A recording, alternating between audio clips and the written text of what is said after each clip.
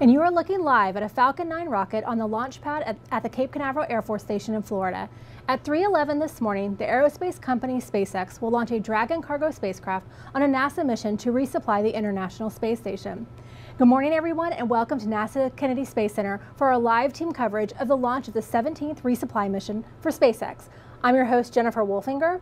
We are about 26 minutes away from the planned liftoff of a Falcon 9 rocket from the coast of Florida. The mission? To fly much-needed astronaut supplies and research experiments up to the International Space Station. Launch director on the countdown. Hold. Please proceed to launch abort steps.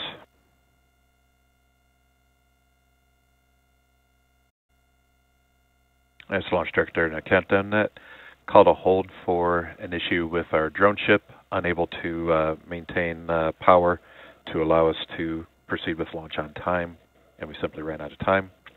At this point, we're proceeding with propellant offload. Once we complete that and T-tub sweeps, we'll prepare to lower the vehicle, and we'll address helium leak on the second stage QD interface, and we'll set up for a 24-hour recycle. As you've just heard, today's launch has been scrubbed. The next possible launch attempt will be no earlier than Saturday, May 4th at 2:48 in the morning.